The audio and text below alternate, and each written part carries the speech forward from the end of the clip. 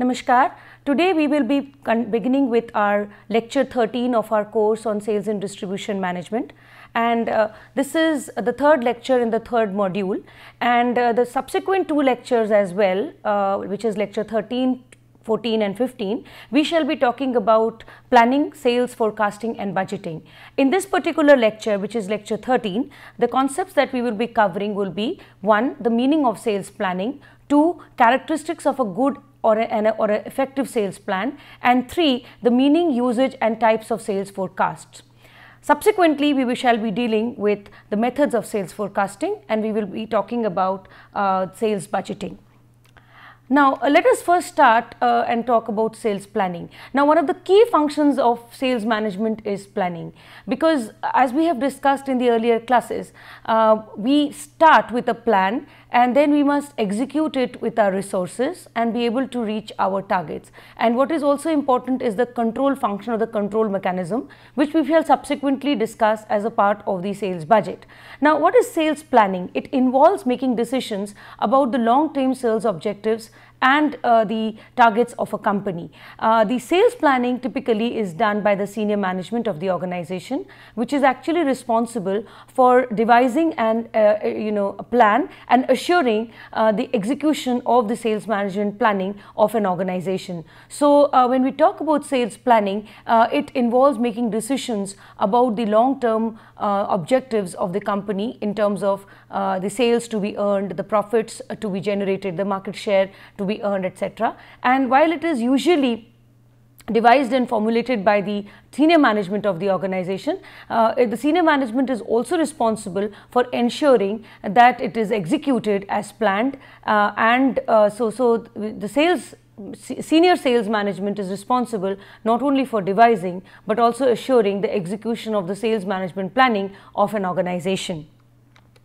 Now, when we talk about sales planning, we would further like to add that it is an effective method that involves activities like sales forecasting, demand management and determining sales targets, keeping in mind the desired level of profitability of an organization.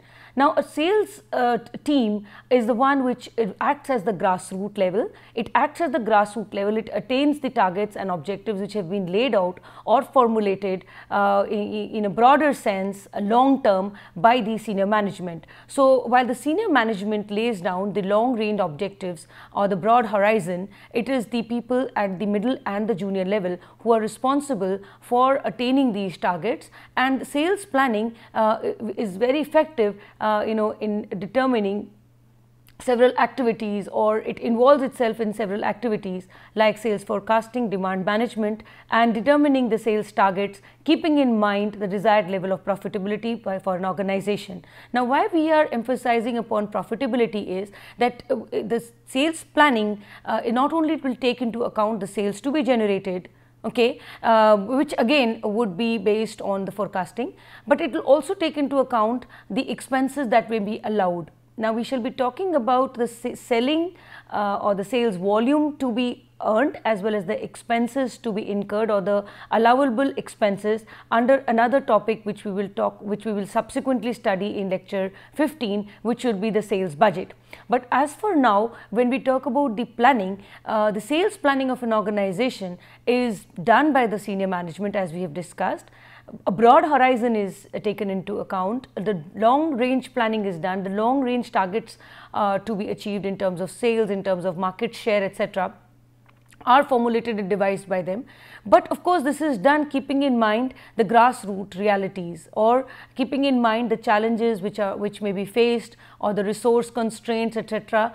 With the middle management and with the lower management, especially with the sales team at the grassroots level. So, while the sales planning is done at the long range, it is always done and has to be done very realistically, keeping in mind the attainability or the of these plans at the grassroots level or at the district level or at the territory level, so that the sales are attained by the salespeople at the grassroots. Subsequently, its branch targets or the area targets are met. Subsequently, the regional or the zonal targets are met, and so the final long range plan is actually attained. So sales planning is an effective method which will involve activities like forecasting, demand management, and the sales targets, determining the sales targets to be achieved by the middle and the lower level, especially the lower level sales team, of course keeping in mind both the sales volume and the allowable selling expenses, so that the net profitability of the organization can be attained. So sales planning will involve one, the determining the targets in terms of sales, in terms of selling volume, selling expenses allowed, and two, keeping in mind the resources, keeping in mind the constraints which may be faced by a company or by the industry at large. Now, the job of the planning team does not only stop at the determining the sales plan. It is equally important that such plans are communicated to those who are to execute it, which will be via the middle level, it reaches the junior level, and so the means of achieving these targets should also be made clear to the lower level and to the sales team at the grassroots level.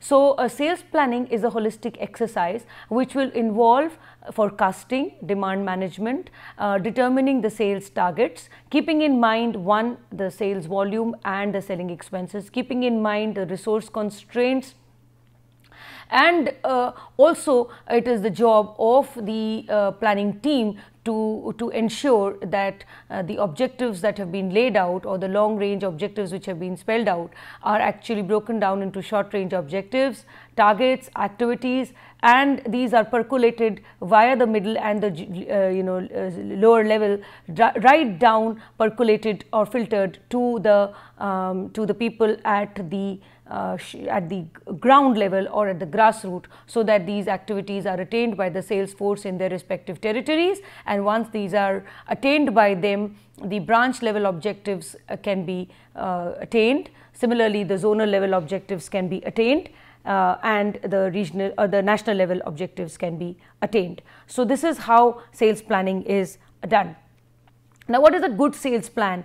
A good sales plan is one which has to be aligned with the vision and mission of the organization. We have already discussed earlier that we start with the corporate planning, and there the corporate plan is much guided by the vision and the mission statement. Also, a good sales plan must be very practical, it must be realistic, it must be achievable. When we talk about a plan, it is very important that resources and constraints are kept into mind or taken into consideration.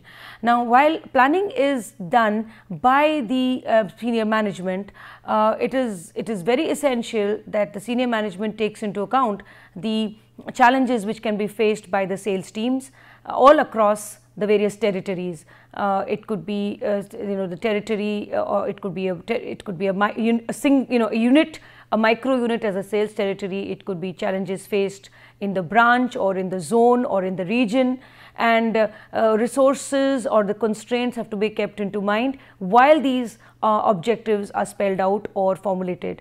Objectives have to be difficult, yes, but they have to be realistic. They have to be challenging, but again they have to be very, very realistic, keeping in mind the resources that the salespeople are equipped with, be it financial resources, be it time, be it other kinds of challenges which they may have to face as a company or as a element in the industry or as a constituent of the particular industry. The objectives which are spelled out as a part of the planning process serve as directions for achieving the broader goals of the organization, and so it's very important that the sales plan also clearly spells out the sufficient timeline for achieving the goals of the organization. We have also discussed earlier that planning always has to be something which is time bound, and the time here acts as a constraint, it acts as something which also acts as a control mechanism.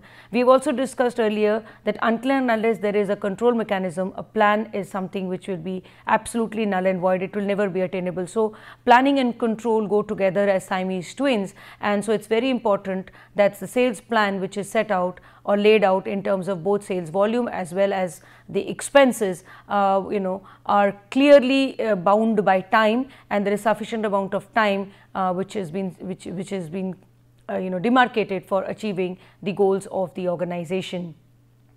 So what we are trying to say is that these goals should be something which have to be clear, they have to be precise, they have to be difficult and challenging, but they have to be very, very realistic. Further, the sales plan should not only specify the goals and objectives, but also the means to achieve them. Broad range goals or long range goals and planning is good, but then it has to be further broken down into short range plans, strategies, tactics, action plans, and so the manner in which these goals have to be achieved should also be spelled out by the middle management and the lower management. For sales planning to be effective, planning activities must be defined either as long range or medium range and short range planning. And when we come to short range planning, the long range has to be kept in mind, which has to be then further broken down into median level plans and short term plans. Short term plans would also involve short term strategies, tactics, day to day activities which have to be done or performed so as to be able to achieve the medium range plans and the long range plans. Also, the sales plan must be flexible enough to adjust to the changing needs of the company or to the market. We have seen earlier that an organization operates in an environment which is a micro and a macro environment, and the micro environment gives strengths and opportunities. The macro environment provides to an organization opportunities and threats. So it's very important that the organization or the firm clearly studies its micro and macro environment and accordingly brings about a change in the policies and in their plans. So the sales plan must be flexible enough to adjust to the changing needs of the company or to the market. Yes, they must not be changed very frequently, they should not be made very, very flexible, because then that would dilute the control mechanism. Yet there must be provision for flexibility so that the company can take advantage of the opportunities, it can fight the threats, and it can devise strategies and tactical plans with respect to the 4 Ps accordingly. Now let's move further and discuss something about a sales forecast. So what is a sales forecast? Now a sales forecast here is about estimating future sales.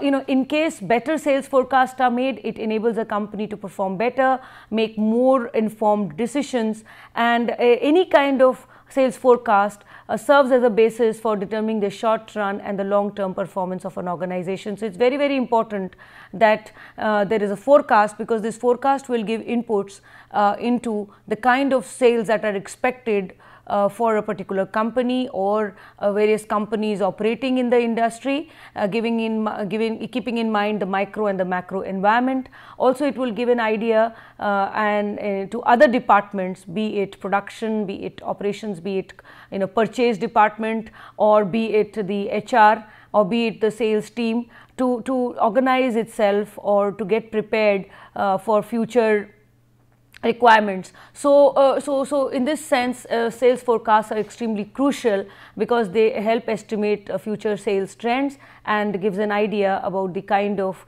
strategies and the kind of tactics that need to be employed, and the kind of functional plans that need to be devised by the different departments so as to be able to meet so as to be able to take advantage of maximally of the sales forecast figures. Now so as I said, this sales forecast figures are also used by other departments. One, for example, for the production and operations department, sales forecast helps them formulate the plans for production in case of manufacturing and production departments. It also helps assess the adequacy of the production capacity of an organization. So a sales forecast will help them plan their production facilities, plan their production capacities in case they are short of certain resources, be it machines or be it manpower, they can organize themselves better if sales forecasts are very positive in the future. They may buy new machinery or go in for an upgradation of technology or go for automation, or they may hire more workers, or they may have to plan their production facilities such that they, instead of working one shift or two shifts, they may have to run the plant or run the factory for 3 shifts. So accordingly, they'll be able to plan their production. They will also be able to plan their inventory levels, keeping in mind the raw material required or the works in progress and things like that, so that and of course the finished goods, so that ultimately the basic principle of logistics is met, which is making the right things available at the right time, at the right place, at the right time. So a sales forecast helps the production department, helps your production and operations department. One, in terms of their production planning. Two, in terms of their production capacity planning, inventory management, etc. Sales forecasts are also used by the purchase department. The purchase department would get an idea about the kind of resources that must be immediately procured, be it raw material, components, or parts, or supplies, business services. Also, the sales forecast would be used by finance department to manage its cash inflows and outflows, and for planning for profits, planning for its working capital management, planning for long-term investments.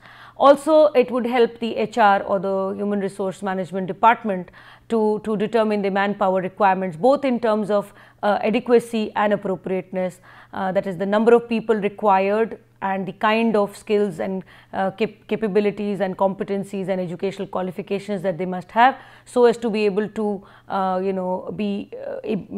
work effectively in the organization, and the company then would be able to have enough manpower to be able to ensure that production and sales and marketing activities or can be done in an effective manner, and there is no shortage anywhere because of dearth of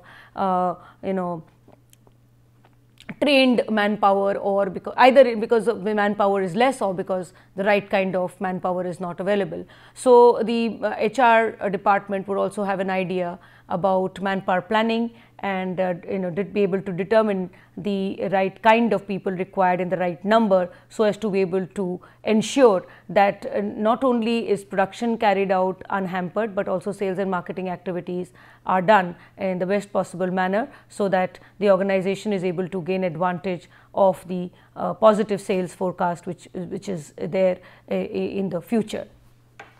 Now, moving beyond, so the sales forecast here, that means acts as a precursor for planning a lot of activities for the organization.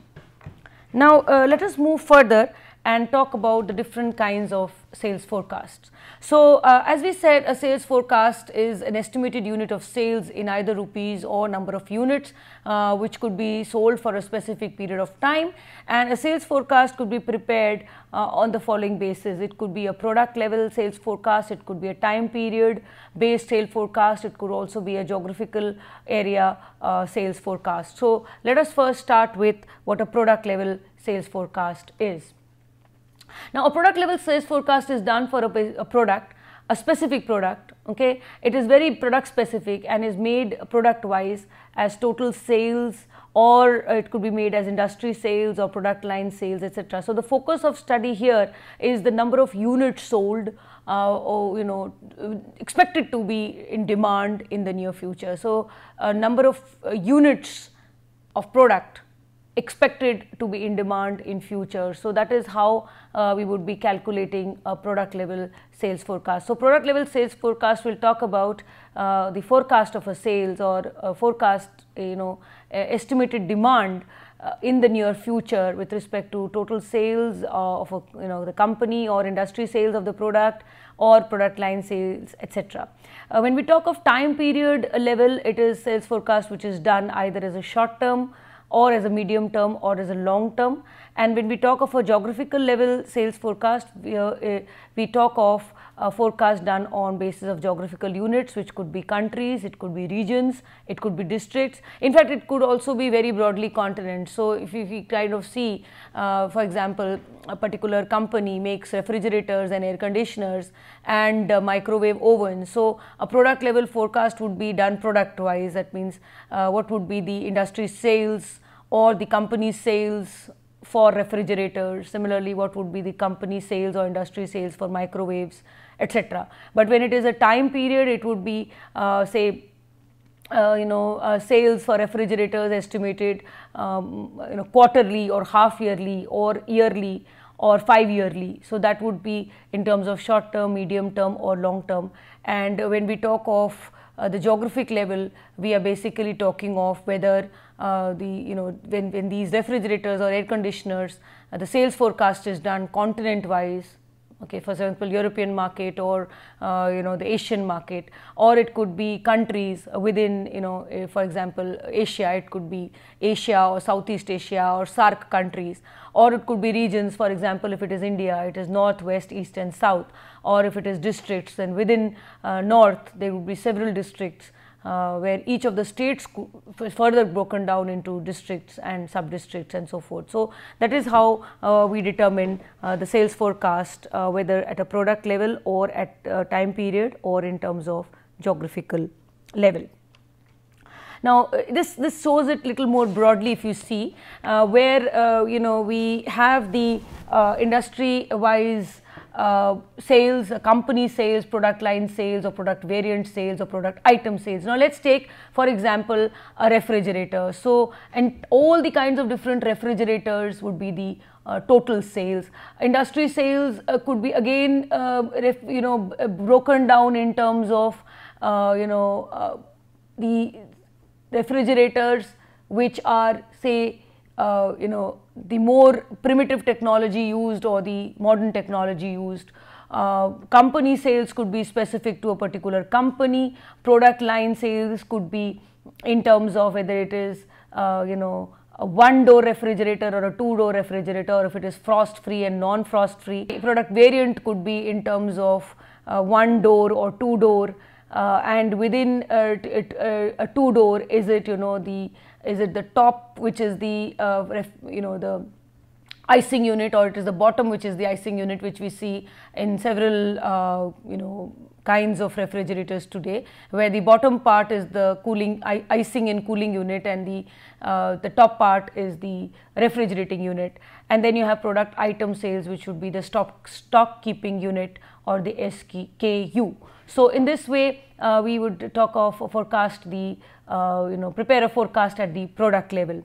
So similarly, it could be if all the different companies have their respective demands, it would constitute the total sales, and within the industry. And then you have the company sales, which would be specific to different companies, which would mean company A has a separate sales product level sales forecast, and company B would have a separate product level sales forecast, and then product line and product variant and product item sales. Similarly, if we take it a time period, it could be long range or long term, and then medium range or medium term, or it could be short range and short term. And geographic area, as we said, it could either be the global market or the world forecast for refrigerators, or it could be continent wise or nations or countries. It could be region, north and south. It could be territories, which would constitute different branches or different districts, and it could be at an individual level as well. So this is the different levels at which sales forecast can be done. Now before we move further into forecasting, let us discuss a few terms very relevant to sales forecasting. So first is a market potential. So what is market potential here? When we talk of market potential, we say it is the maximum sales or the best possible sales which companies in a particular industry can earn for a given product or service in a distinct time period. So this is how we explain market potential to be. It is the best possible sales which companies in a particular industry can earn for a particular product or a particular service in a given prime period or in a distinct time period. Now, for determining the market potential, all the products and services marketed by all the companies in industry are taken into consideration, and such a calculation could be made in monetary units like rupees or dollars for a specific time period, which in most cases is a year. Now, in this case, what we assume is that the best possible or the maximum sales is happening because marketing expenditure have actually reached infinity, and any further increases in marketing expenditure will not have an impact on the demand. Okay, so what we mean as marketing expenditures here means marketing expenditures here in terms of promotional, in terms of territory management, or in terms of selling activities. So, here the marketing expenditures approach infinity, and as they approach infinity, as they are the maximum possible that can be assigned, what will be the maximum amount of sales which all the companies in a particular industry would be able to generate for a particular market and in a particular time period. This is what we explain as the market potential. Okay. Now, the second is market forecast. Now, the market forecast here is the anticipated industry sales. While the market potential is the maximum, the market forecast is something which the industry expects to earn or anticipates to earn for a given product or a service in a defined time span in a given market, and again within a marketing expenditure. So, again here we speak that this marketing expenditure is specified, keeping in mind the marketing expenditure, keeping in mind the fact that there is a distinct time period and a market segment or a market which is being studied, maximum possible sales which the industry anticipates will happen is the market forecast. So, the maximum sales becomes the market potential, but the anticipated becomes the forecast. So, the market forecast here depicts the anticipated industry sales for a given product or service in a defined time span, in a defined market, and with a stipulated marketing expenditure. So, this is what we explain as market forecast. Now, let us come more micro. We were talking about the first two, which was the market potential and the market forecast, which was more macro in nature. Now, let us come to something which is more micro, where we are going to talk about the sales potential and the company sales forecast. Now, what is the sales potential? Now, the maximum sales or the best possible level of sales which a particular company can earn for a particular product or service in a specified time period for a given market. Now, this particular market here could either be a geographical unit or a territory, it could also be a customer segment. So, the maximum sales or the best possible sales that a company feels it can earn for a particular product or service in a time period and for a given market, be the market a geographical unit or be the market customer segment, is referred to as the sales potential. Okay. Now, here it must be specified that the sales potential is something which is company specific, it is company based, not industry based. Market potential is industry based.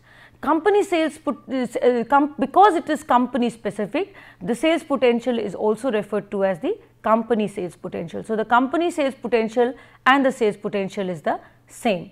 The second is what we refer to here, we will refer to is the company sales forecast. Again, while the sales potential is the maximum sales which a company can earn for a given period, for a given market, for a particular product or service, what it forecasts or what it anticipates it will earn actually comprises the sales forecast. So, company sales forecast depicts the anticipated sales which a particular company is expected to earn for a given product or a service in a defined time span under a predefined marketing plan or a marketing program and for a given market. So, this is what we call as the company sales forecast. So, if you see the company sales forecast and the company sales potential is micro, they are very specific to the company. But when we talk of the market potential or when we talk of the market forecast, it is more macro because it is industry specific, it is not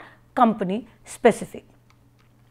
Now, the next is what we refer to as the sales budget and the sales quota. Now, what is a sales budget? The sales budget is a description of a company's expected sales volume, either in units, again either in monetary units or in physical units, along with the estimation of the expected selling expenses. So, it is the company's expected volume of sales in units, either monetary or physical units. Physical units would be in the number of units, monetary units would be either in rupees or in dollars, along with the estimation of the expected selling expenses. So, it will basically give you complete details on the expenses or the expected expenses on selling of a particular product. Okay, so one, it talks about the volumes, second it talks about the selling expenses, and in a way it talks about the kind of selling expenses which can happen, which will one should incur or will incur to earn a particular level of sales volume. The next thing is the sales quota. Now, the sales quota or the sales target is the performance goal which is set for a marketing unit.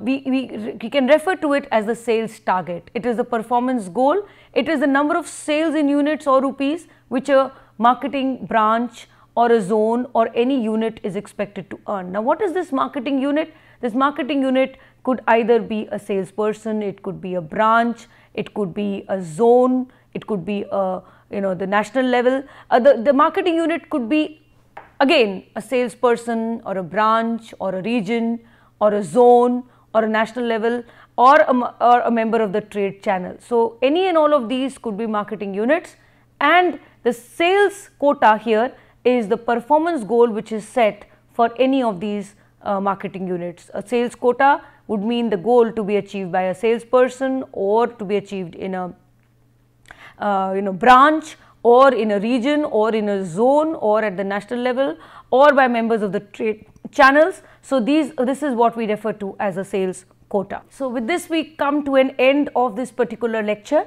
The references are still Cundiff, Govoni and Puri, Sales and Distribution Management, Pearson India Education Service, Havaldar and Kawale, Sales and Distribution Management, Text and Cases, McGraw-Hill Education, 3rd edition 2017, and Havaldar and Kawale 2007-2008, Sales and Distribution Management, Tata McGraw-Hill, New Delhi, India. So, this brings us to an end of the third lecture on the third module of the course. I hope you have found this lecture beneficial. Thank you.